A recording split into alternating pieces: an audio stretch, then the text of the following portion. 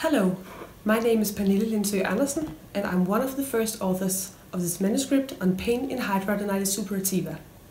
Hello, and my name is Gregor Jimek, and I'm the senior author on this manuscript. So why did we do this study? Good question. We did this study because HS, or hidradenitis suppurativa, is a painful disease that presents with boil-like lesions in the inframammary, the groin, and the axillary areas. HS lesions affect the patients both emotionally and physically. Thus, psychological distress, depression, anxiety, and quality of life impairment is well documented in these patients. In addition, these patients suffer from anxiety and depression, which may influence their perception of pain. The aim of our study was to investigate pain in hidradenitis suppurativa in greater detail using the McGill Pain Questionnaire.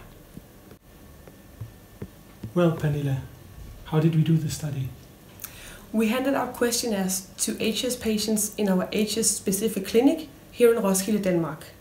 We used the validated Danish version of the McGill Pain Questionnaire, containing 78 words or pain descriptors. From this questionnaire you can derive quantitative measures of pain, and you can also derive two qualitative measures, the number of words chosen and the pain rating index.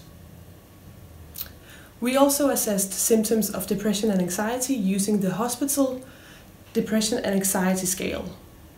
And lastly, we needed to quantify the disease severity for the patients, and we did this by asking the number of HS outbreaks in different body areas within the last 6 months.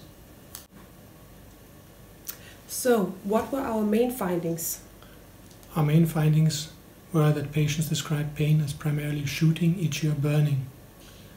The McGill questionnaire furthermore this allows us to use words which describe neuropathic or nociceptive pain. An example of neuropathic pain would be burning. An example of a word used to describe nociceptive pain would be gnawing. Both words were chosen by our patients. We also found that patients experiencing symptoms of depression and anxiety had a more severe pain than patients without these symptoms. Likewise, for patients with widespread HS, meaning 3 or more body regions with HS. Our study is relevant to dermatologists and their patients because pain is an important issue to address when treating patients with HS.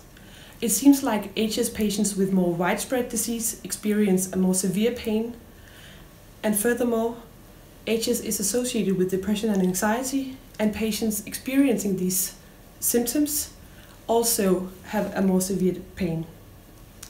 Our data also suggests that patients experience both nociceptive and neuropathic pain. This suggests that patients may benefit from treating these types of pain specifically, and these are different treatments. Nociceptive pain can be treated with anti-inflammatory agents, and neuropathic pain can be treated with anticonvulsants or tricyclic antidepressants.